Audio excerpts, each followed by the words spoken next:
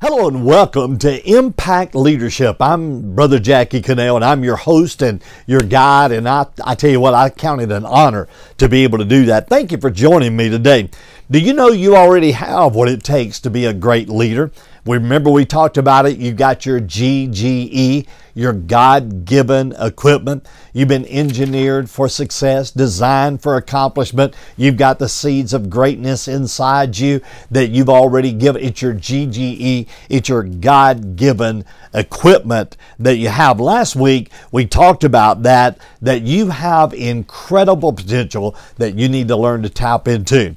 Now, the first thing I want to kind of launch us out on today is, how do I get started with that? See, a lot of people, they sit on the runway of life and they rev up their engine and the engine is roaring, but they never take off. What I want to challenge you today is not just get on the runway and rev up your engine.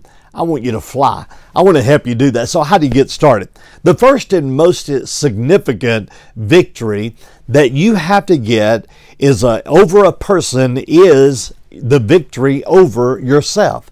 You see, what I found in people's lives is that people have to win the victory over themselves before they can be propelled to be a leader for everybody else. And I think that you know what I'm talking about. A lot of us run up against this barrier that we ourselves are. This barrier is self-constructed, and it's there. Maybe it was placed in our mind by our parents or people or whatever it is, and that barrier is there. But you got to get a victory over that. You got to get your heart and mind engaged in living, not just existing.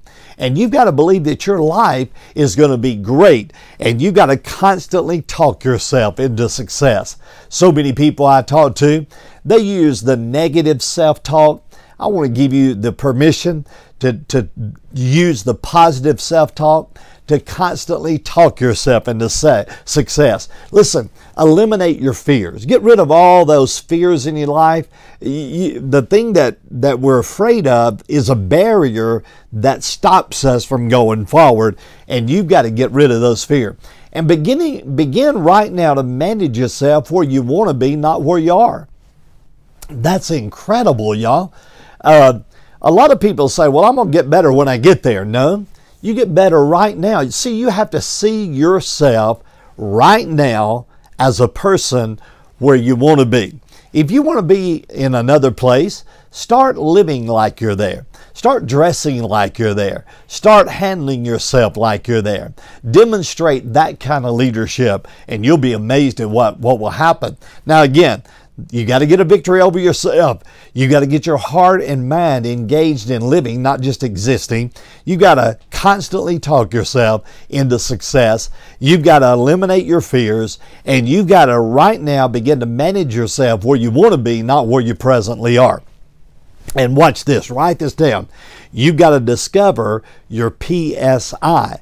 Now, we talked about the GGE. Now I want to give you your PSI, and that is this: your positive self-image. You got to see yourself in the light of a new person that you want to be. Hey, listen, do this. Go to a mirror, look at it, stand there, gaze at yourself, and ask yourself this question: who do you want to be?